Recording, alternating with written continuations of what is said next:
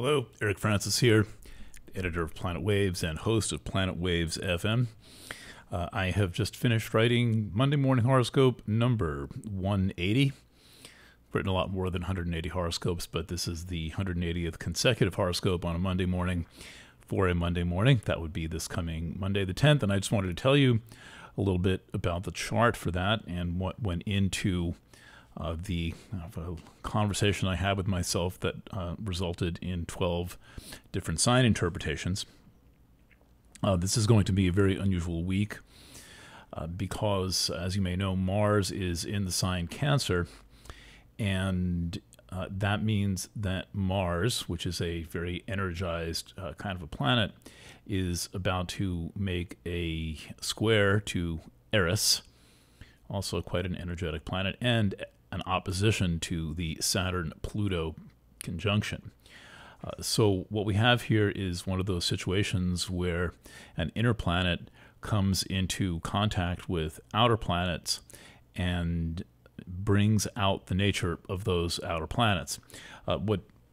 From my study of history and reading a lot of charts of historical events and of people, one thing I've learned is that there is this dynamic between the inner and the outer planets, where the outer planets are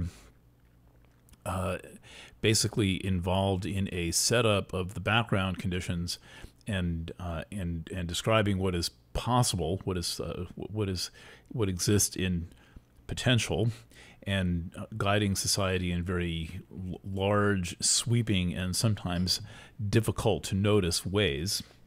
And then an inner planet comes along and makes an aspect to the outer planet setup, and then brings the whole thing into a level of reality that we can actually see, feel, and experience.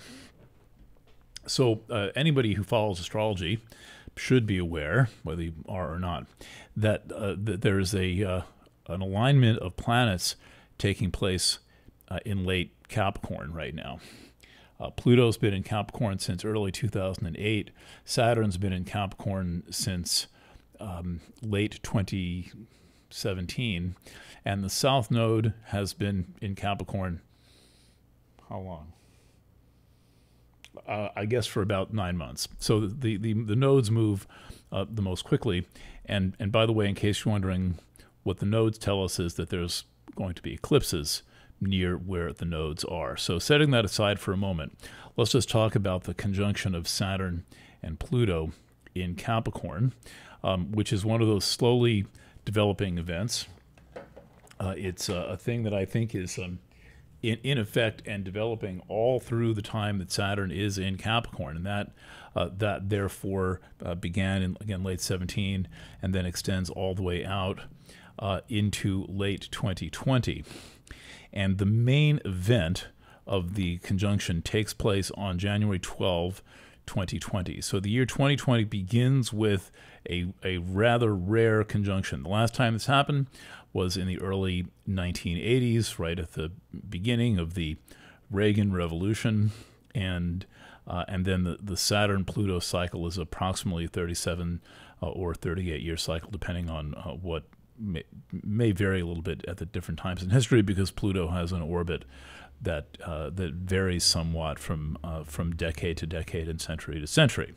All right, so what we have is a conjunction of Saturn and Pluto in Capricorn, and Capricorn is a sign that is associated with what you might think of the most dense layer of the structure of society. It's kind of like the bedrock energetically on which physical society and many concepts and many of society's institutions are all built. It encompasses things like tradition and family and the government and corporations, and also to some extent the physical structures that support these things.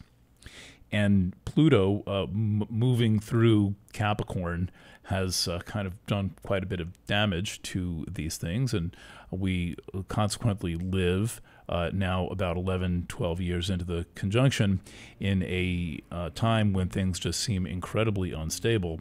And I would note that at the beginning of this transit, Pluto through Capricorn, the first thing that we experienced was if you recall, the subprime mortgage crisis becoming the Great Recession of 2008 and 2009. So there was kind of an economic collapse that happened, and more or less restructuring, depending on where and when, and more or less, robber baron stealing things and large, vast oceans of money, and the TARP bailout and all of that, resulting in a kind of newly formed economy that seems to work better for the people at the very top than it does for the people at the very bottom. So there's been this massive recovery for people at the top, and corporate profits in the stock market doing phenomenal. And then in the middle and at the bottom, there has been very little movement, very little progress.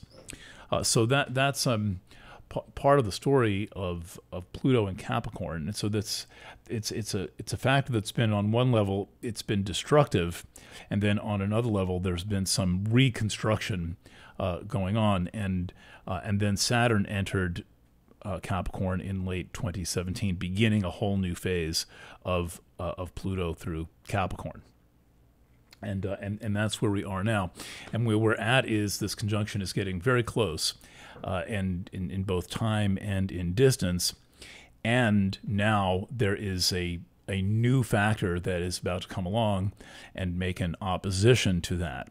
So when you think of this cluster of planets, Saturn, Pluto, and Capricorn retrograde, and also conjunct the South Node, you've got a setup that's very heavily concentrated on the past.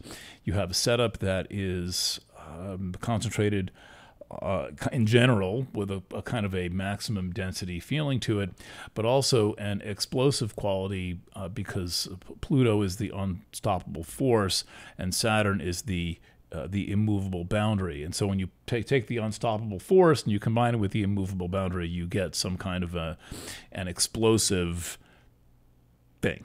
And that tends to be what happens when Saturn and Pluto align in a hard aspect, 90 degrees, 180 degrees, or a conjunction.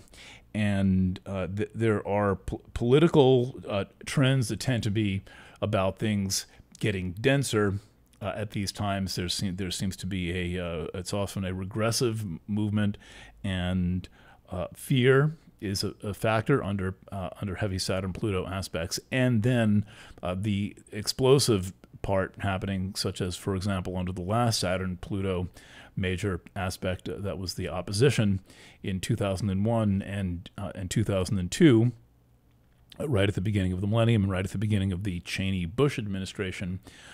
There was a lot of weird, bad political stuff that happened, and wars begun that have, in fact, yet to end 19 years later. So these are aspects to proceed with caution around. But here's what happens this week, because the whole thing moves from the background into the foreground this week when Mars makes an opposition to this whole setup, which is going to be going on all through this week and then well into the end of the month. But it starts to really come into focus the week of June 10th, and then stay in focus for approximately the next 12 days. So Saturn will first make a conjunction to the North Node and an opposition to the South Node. Then it will make an opposition to Saturn. Then it will make an opposition to Pluto. Look up the Saturn-Pluto opposition in any astrology book, and you can just kind of use it to heat your coffee up. And then finally, Mars will make a square to Eris in Aries. So basically, Mars is coming along like kind of a blasting cap, and is going to, one stage at a time, set off this aspect pattern, which, by the way, is a long-standing one that holds for years, particularly the Pluto-Eris square, something we've never lived with or never experienced before, and that one is going to go on for quite a while. And by the way, for those who are astrology fans, you probably know this is all mingled up with the United States Pluto return, which is exact around 2024, but which we are fully in right now. So what I'm saying here is this week we're going to get a real taste of what all of this high-density, super-powered astrology in the background is about this week and then through into the summer solstice here in the Northern Hemisphere. So looking at about a couple of weeks of this that will be interesting.